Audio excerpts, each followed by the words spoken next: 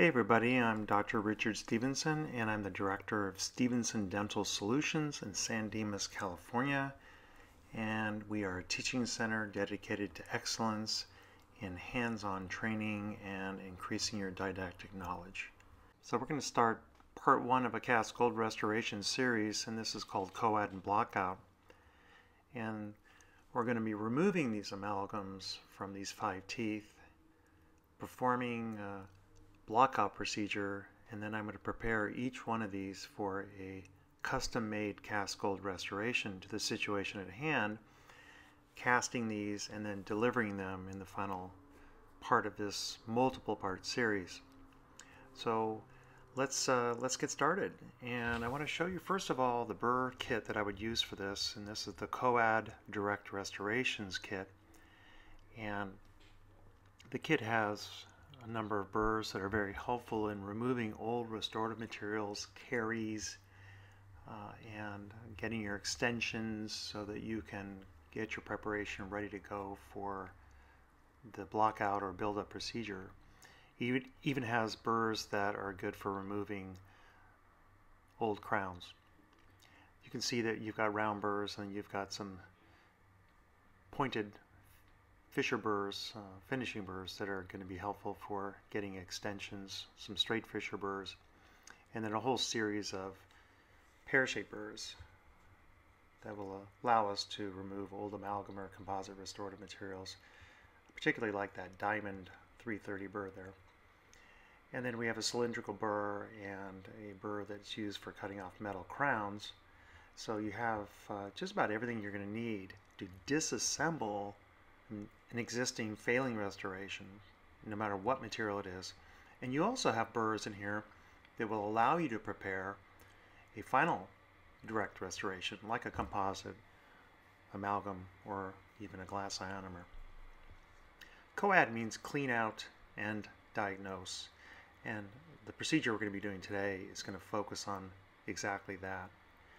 If you want to get a hold of one of these burr blocks, they are available on our website, and we'd be happy to provide one for you at a pretty good discount.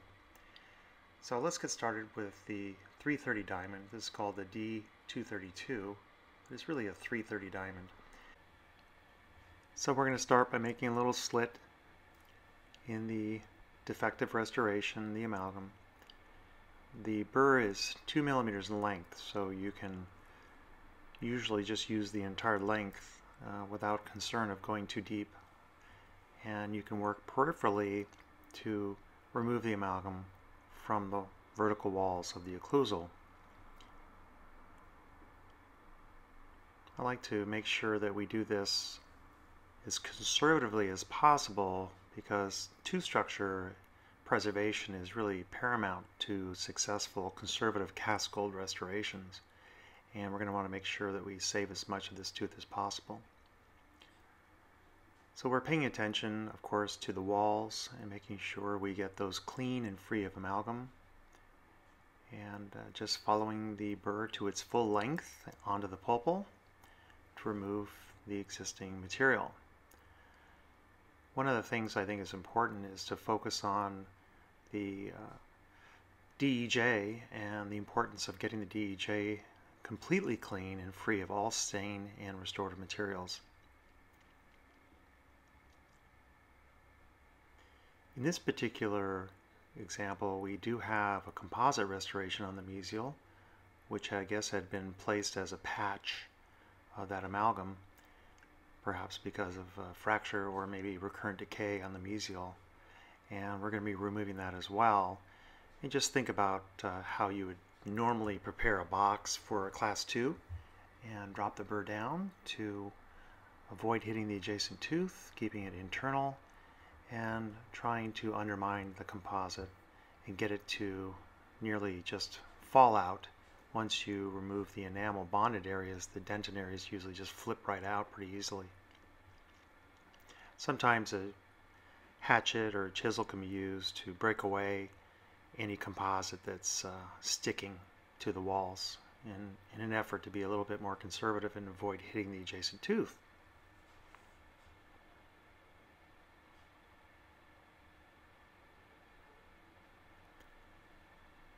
just shift the view here a little bit so you can see how we would move the burr laterally and carefully to avoid hitting the adjacent tooth, keeping the burr basically internal to the box as much as possible, and then undermining the composite and allowing it to fracture out on its own. It's a pretty simple process to disassemble amalgam, but composite becomes a little more tricky because it's hard to see.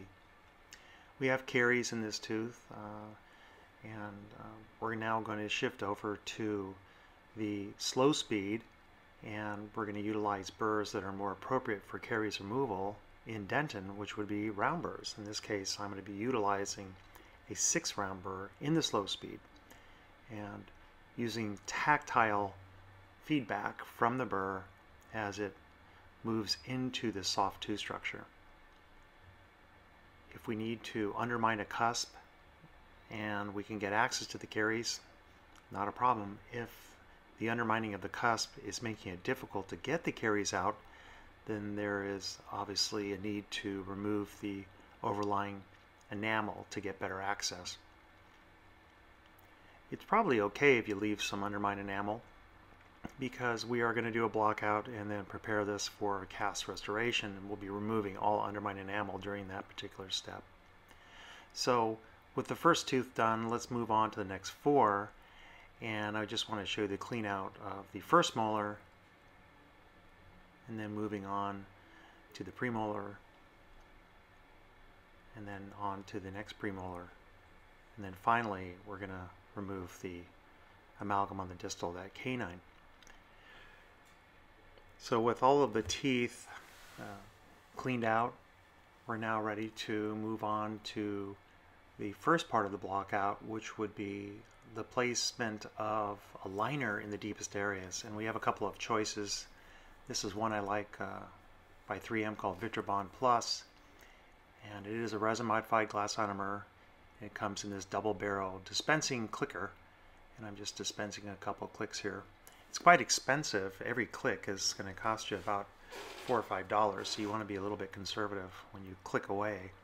And this is the other one here called Fuji Lining LC, which is made by GC, another outstanding glass ionomer, resin modified. And you can see that they're slightly different color. In this particular case, we're going to go ahead and utilize the Vitrobond product just because I decided to do it today. And this is a CHP MTA spatula. It has a ball on one end, which is great for the application of materials, including MTA. And then on the other side, we have a spatula, which is really small and great for mixing up materials like this. So we just mix the two pastes together until the color looks uniform. But don't overmix. The light in your operatory can cure this material pretty quickly, so just mix it pretty quickly. And at this point, we're going to switch over to the little ball on the other end, which is like a die-cal applicator, and place the material into the defect, the deepest area. And if you can just vibrate the instrument against the dentin, the material will release onto the tooth structure. Rather than dabbing it, you kind of rub the instrument against the dentin. So let me show you again here on the first molar. See the agitation of the instrument as it's touching the dentin helps to disperse the material throughout the defect area.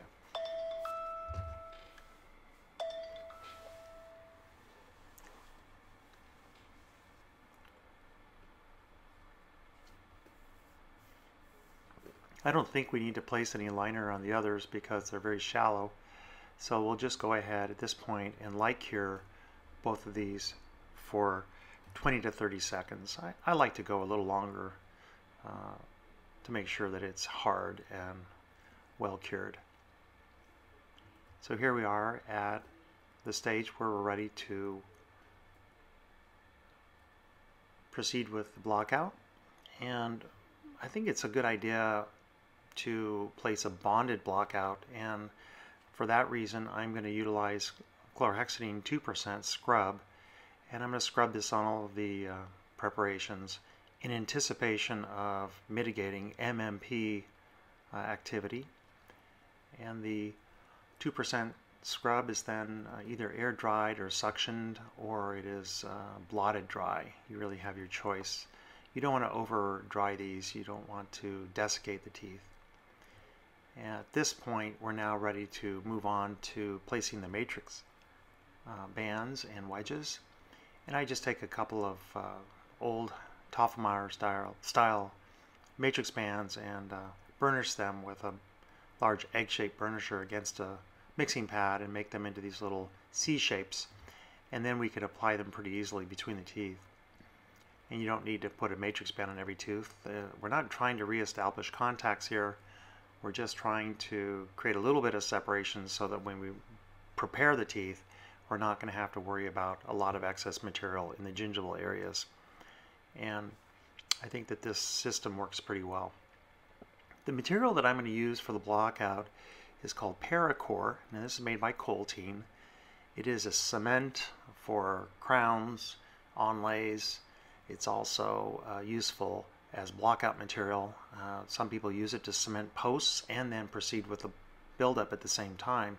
So it's quite a versatile system. The reason why I really like this is it utilizes a 6th generation bonding system, and it has different shades like white, which is really helpful for posteriors, and then dentin shade for anteriors, particularly with all ceramic restorations where you have translucency. You don't want to have too bright white of a material underneath unless you're trying to opaque out a darker tooth.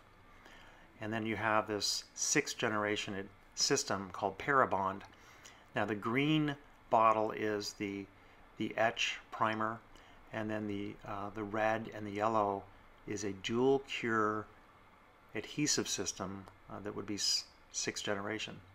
So I'm utilizing now the self-etching primer. In other words, this is the green bottle of the 3 bottles, and we're going to be applying this for approximately 30 seconds on all of the teeth, scrubbing it thoroughly, and then suction dry or lightly air dry the product in anticipation of the next step, which is going to be the dual cure adhesive. And the dual cure adhesive is a mixture of a drop of the red and a drop of the yellow bottle, and this is a really nice product because it does cure on its own, but I always use a light cure to get the best polymerization possible.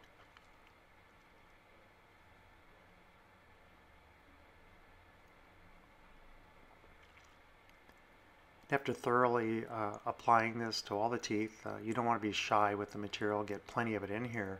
Then go ahead and then once again either suction it thin or blow it thin very gently. And now we're ready to move on to the Paracore buildup procedure. Now here's the Paracore white being injected into the cleanouts here. If you were going to perform this procedure on the first visit and then have the patient go home, you may want to take a little bit more time to get really nice contours on these teeth and good contacts. But this example is a case where we're building or blocking out the teeth, and then we're going to be preparing them the same day. Don't add too much additional material. Keep it somewhat either pretty well controlled before you decide to light cure. You don't want to have a lot of excess beyond the cavo-surface margins. And these all get light cured for 30 seconds. They will cure on their own, but you can cure each tooth, and we're just showing you how we would start that process.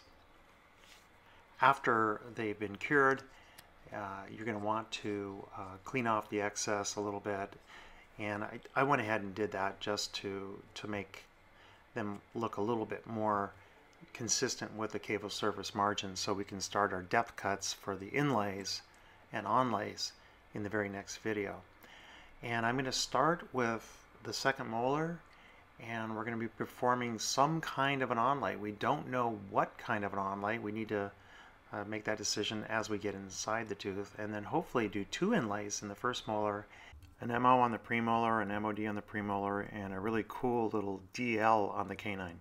So thanks for watching the video, and if you're interested in a CAS Gold course, we have a terrific 3-day course in December, This course will fill very fast, so my subscribers may want to jump on it pretty soon. And looking forward to meeting you. Thanks so much for your attention.